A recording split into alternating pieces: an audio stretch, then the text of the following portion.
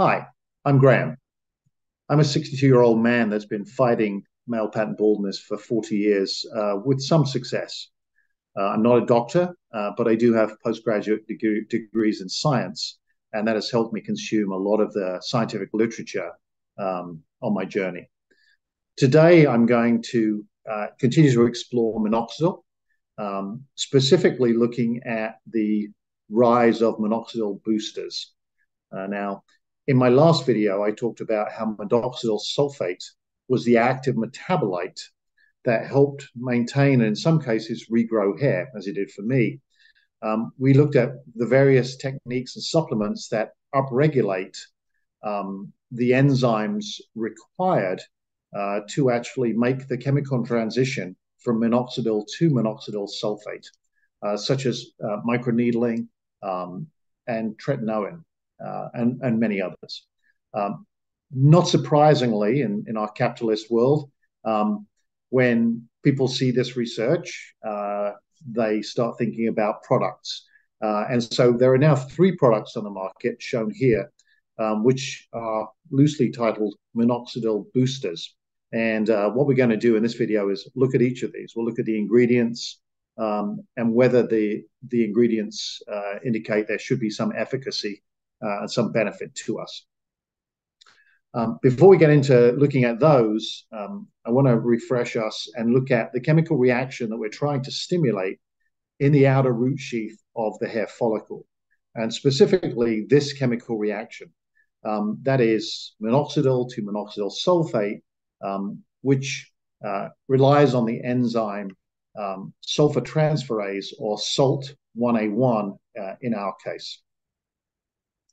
Now, the minoxidil boosters derive from a research paper in the last couple of years that is shown here.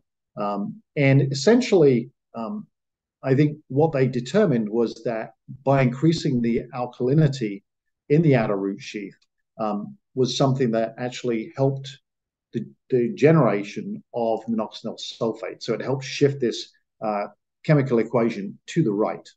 And we'll look specifically at a product. One of the 3 products actually derived directly from a guy called Andy Gorin that was directly involved in this initial research. So first up, we'll look at a product called Cosmofix, which is currently available in India and increasingly gaining distribution across Asia Pacific and into Japan specifically. Now, this originally, the company that actually licenses this globally was up until recently called Jupiter Wellness. They acquired a company called Applied Biology, where Andy Gorin was, and they are then doing these licenses around the world. Now, since they made the acquisition, Jupiter Wellness has changed its name to Safety Shot, since their major product they're trying to monetize is actually to help you if you drink a lot. It helps you recover from taking in too much alcohol. So they changed the company name, but they still have this enzymatic product, the minoxidil booster, on the book. So we'll look at this one first. And so what you can see on this diagram is you can see obviously the product label there. And then what I've done is I've listed the ingredients straight off the back of the product. And what I've done is I've highlighted in blue those that I think can increase efficacy. And you'll see that the top one there, tetrasodium EDTA, in addition to being a chelating agent, also is used as a pH adjuster, in that it will actually increase the alkalinity in the environment. So that one effectively builds directly off of the original research paper. Now, the bottom in green is actually the active ingredient they used during research, which was a liposomal form of sodium bicarbonate, which is also there specifically to increase the alkalinity in the outer root sheath. And liposomal basically just means that it's the way in which the drug is packaged to penetrate through the layers of skin and into the cell. So what I think about this one, my view is this is probably the best of the bunch. It's based on the original research. It's based on the original research team. And I'm assuming that what they've done here in this set of ingredients is they've optimized how they actually change the pH in the outer root sheath. So not available in the US. It is available in India and across Asia. I have not seen it or had access to it. But again, I believe this is probably the best of the bunch. The second product I want to look at is a product from Daniel Alain. He has a number of products for skin and hair care.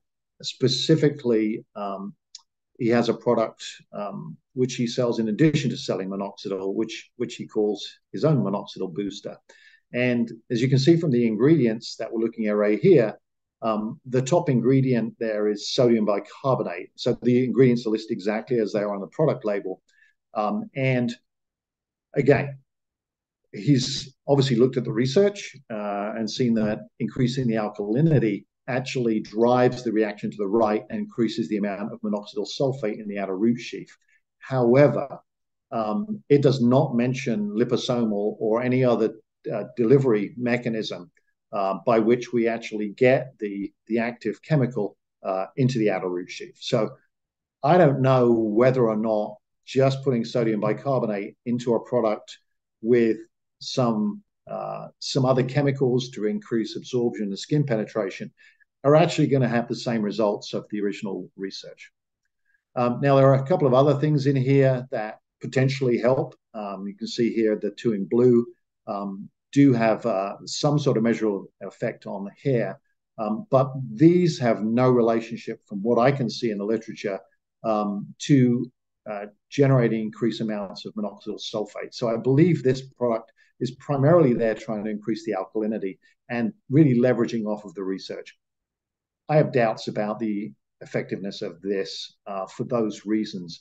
To me, this looks like someone's been reading the research and tried to put a product together that borrows from the research, but without understanding the deep level of knowledge that the original researchers actually had.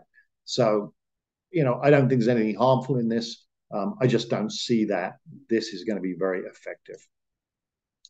The last product that we're going to look at here is from a company called Rita Hair Research Institute, RHRA. And this is actually a product that I purchased on Amazon. It's less than $20. I used it a few times. I had a very large shed, which, as we all know, is not necessarily a terrible sign because it just indicates the transition from your hair from one stage to another stage. Minoxidil, finasteride, dutasteride, all likely give you a shed when you start using them. This one is interesting in that look at the length of the ingredient list.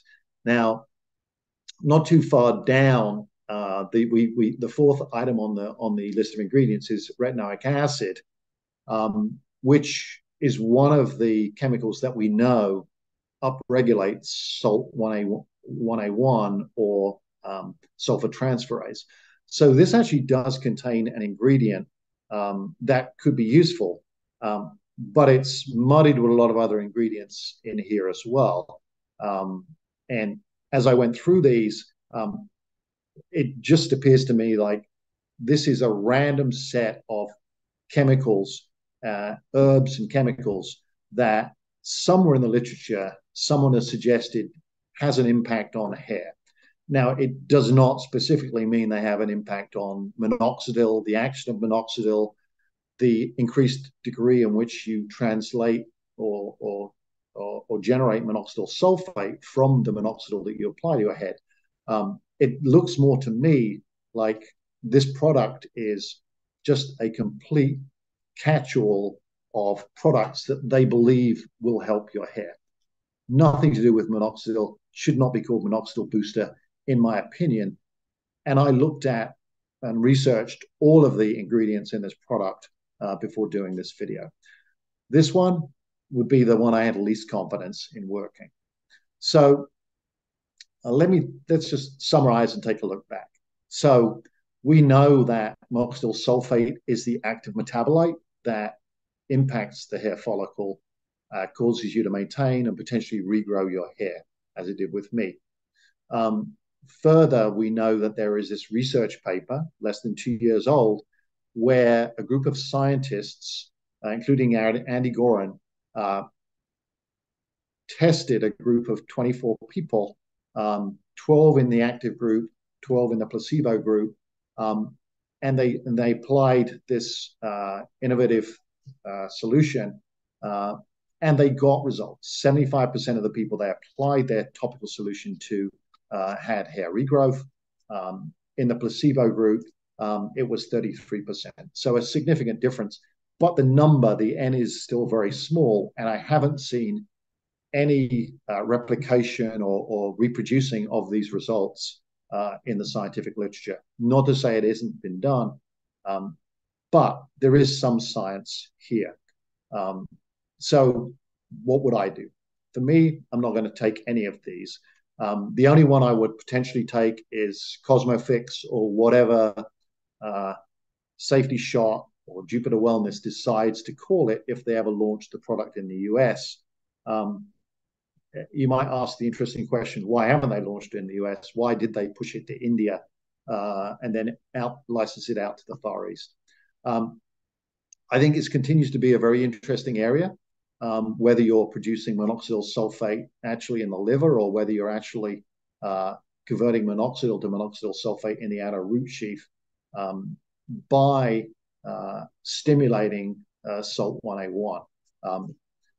Next video I'll produce is going to actually do something interesting. I'm going to look at the mechanisms for minoxidil. It's widely misunderstood, but there's some pretty interesting research that I've been going through, and I will actually cover that in the next video. So with that, I wish you all good health and good hair, and I'll see you next time on the channel. And please remember to like, subscribe, ask me any questions that you have. Maybe you're using something that's working for you and you like to dig into the scientific literature. I'll be more than happy to do that. But until then, I'll see you next time.